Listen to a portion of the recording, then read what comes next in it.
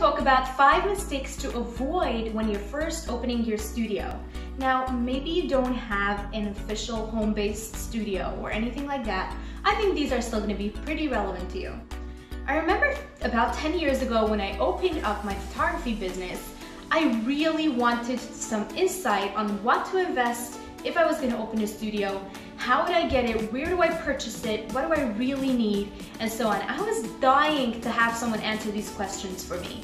And so today, I want to be that person for you and give you all of the information you need in order to run a successful photography studio, whether it's out of your home or in a rented place, or maybe in your client's house.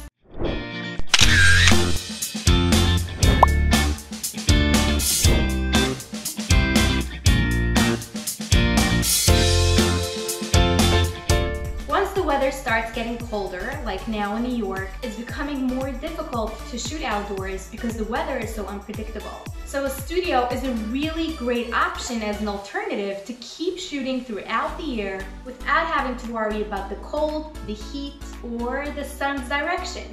Okay, are you ready? Let's dive in. Number 1, use the right lens. If you are a portrait photographer, you most likely have a telephoto lens, and that's something that should be used only outdoors, unless your studio is like huge. But for the most part, we work in small spaces, and when you work in a small tight space, you need what's called a wide-angled lens. A wide-angled lens will capture from corner to corner of the room without you having to move away really, really far back. So use the right lens. The one that I have is the 24-105. And next week, in part 2 of this series, I will give you a whole list of the exact lights and equipment I used in my studio. Okay, number 2, stop using the excuse that your studio or your space is too small. Practically every place can be used as a small studio setup, especially if you're only working with toddlers and newborns. This photo right here was taken in my dining room. Since we moved and I gave up my studio, I now shoot for clients either in my home, in theirs, or in rented spaces. I have a student that lives in a tiny Brooklyn apartment and she does beautiful work, all within a tiny kitchen. So yes, she does have a little bit more of a setup, but it's totally doable. Regarding posing, that's where it can get tricky. So investing in some small, cute little props for adults where they can always sit, and so you don't have the whole length of the room, will help tremendously. I'll link one of my favorite chairs that I use for all the dads, the tall people, so they can make it in the cozy family shot, even if I'm working in a small space. Number 3, don't do this. Do not, I repeat, do not purchase too many props. When you get into the habit of hoarding props and collecting stuff, your place becomes cluttered really, really quickly.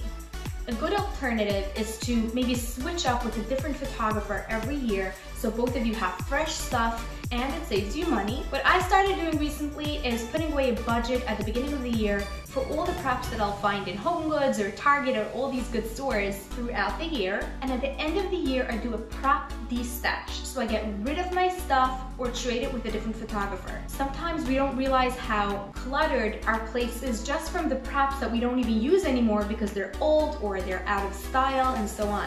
So don't keep your props too long. Also, the new modern is lifestyle images where you hardly use any props. So you don't even need props, even if you're going to do studio work. Number 4, invest in the proper lighting. Okay, I can't stress this enough. I've had so many people come up to me complaining that their work is not good and blaming themselves for their portrait work because they don't know how to use their lights. And the truth is that somebody gave them bad advice on which lighting to buy, and they have such a hard time with firing the flash every single time. And the strobes don't work correctly, and the modifiers are wrong. So instead of buying cheap stuff on a quick whim, invest wisely once and you won't regret it. You'll have lights that work properly and you won't have to worry about any of those things while you're shooting, and you'll be able to focus on your clients. And number 5, don't fill up your calendar with availability every single day of the week. What happens is that when you work every single day with a client, you shoot and then you edit and then you do some marketing for your business, your day gets split up in so many little tasks and it's hard for the brain to divide when we're doing what. What I found helpful is what I call batching, and so I'll typically shoot on 2 days of the week only, and I'll fill up my calendar with back-to-back appointments so that I have a full day of shooting and then a full day of editing and then a full day of marketing and so on. Everything flows a lot smoother when you're on the same task for a full day, and your brain doesn't have to transition from task to task. Okay, so next week I will walk you through everything that I have in my studio, the equipment, the lights, the props, and so on, as well as links to where you can get them, and so you can calculate approximately how much a good investment for studio will be. Sounds good? Okay, look out for it. Bye for now.